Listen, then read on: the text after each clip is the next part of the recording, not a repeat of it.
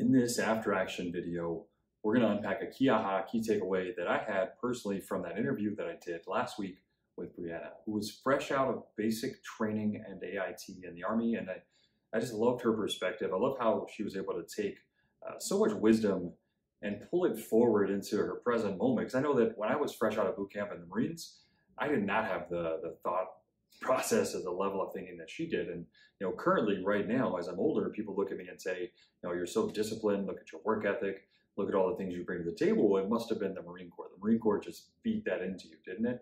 And it's just unfortunate because it's not true. They did beat a lot of stuff into me, and they did do a great job of teaching me. It just didn't stick as well as I think a lot of people think it did. And I have a lot of thoughts about my time in the military and what it would be like to be able to go back and just be present to those moments, to be in those moments again, learning from them as I was experiencing them, as they were being taught to me. Because right now I learned far more from the military looking back on it than I actually did in those moments. And I don't regret anything that happened, anything that took place. However, it's just something I like to point out, that I like to learn from the past as much as I can. Anywhere that we can pull wisdom from somebody else or from our own past, it's only going to help us moving forward in our next stage of life. But it only helps us, this learning only helps us if we do something different, if we approach a situation differently, if we move forward in a different direction. That's when that learning becomes valuable. And so when Breanna mentioned, I asked her, what advice do you have for anybody heading out to basic training, heading off to boot camp? She mentioned that she wished she had been more present in the moments, and a flurry of thoughts hit me, because this is something I think a lot of people struggle with. Not just people in basic training, but just in life in general, being present to the moment that we're in. And she mentioned how it was difficult to be in basic training and be there, but be thinking about home. What's going on back home? How are my loved ones? How are my family? How's everybody I care about? Because I'm not with them. And if you think about it, you just got stripped away. Somebody in that situation just got stripped away from everything you've loved, everything you've hold dear in life. And now you're placed in a situation, of course you're going to think about it. Of course you would. And while it's true that this occurs in basic training and boot camp, I really do think it shows up for a lot of people in their day-to-day life.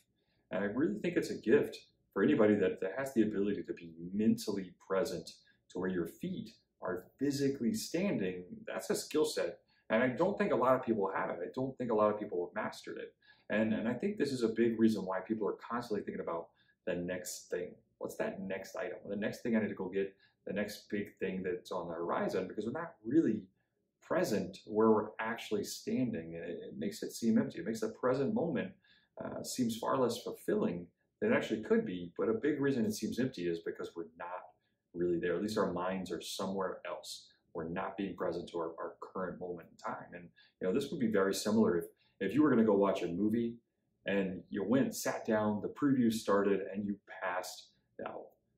Before you know it, you wake up, the credits are rolling, your buddies are talking about how great the movie was, all the good things, and you just kind of like, it was okay. Like it was all right. I didn't think it was that good. I slept through the whole thing. Of course it wasn't good to you. You slept through the entire thing.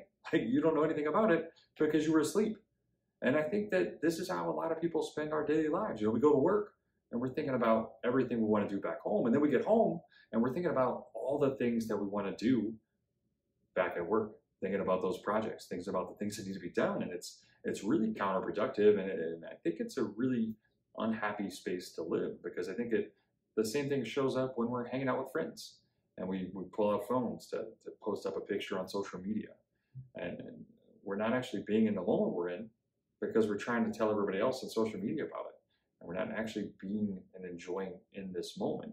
And when was the last time you actually were in this moment, in the current moment, where you just sat there and assessed everything that you had going on in life? And one of my favorite analogies, a mentor of mine shared this with me.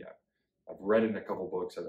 It's nothing new, but it basically says that if you imagine you're 85 years old and you're laying in bed, 85 years old, you got $10 million in the bank, and Elon Musk's grandson strolls in and just says, hey, you know what? We did it. We invented the time machine. And for $10 million, we'll send you back in time to this moment, to your current moment in time right now. Every single one of us, myself included, without hesitation, just instantly. $10 million gone, do it in a heartbeat.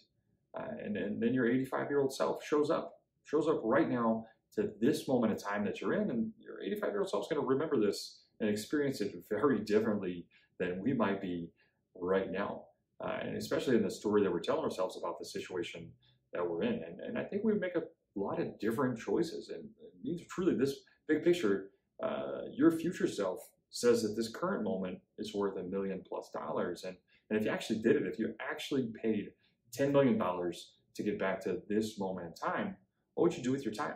How much differently would you treat this moment? What actions would you be taking right now? If you're a parent like me, would you let your kids have 5 more minutes before bedtime? Would you give them that one extra story that they've been begging you for? Or would you take a moment, if your parents are still around, to let them tell you that story that they've told you 100 times that you absolutely hate back in the day because you heard it 100 times, but your 85-year-old self would kill for that one, would love to hear that story just one more time. Would you tell your parents how much you love them, how much you appreciate everything they've done? And how would you treat your spouse? Would you tell them that you're too busy, that you got a work project to do? Or would you approach that situation with them a little bit differently? How would you kiss them?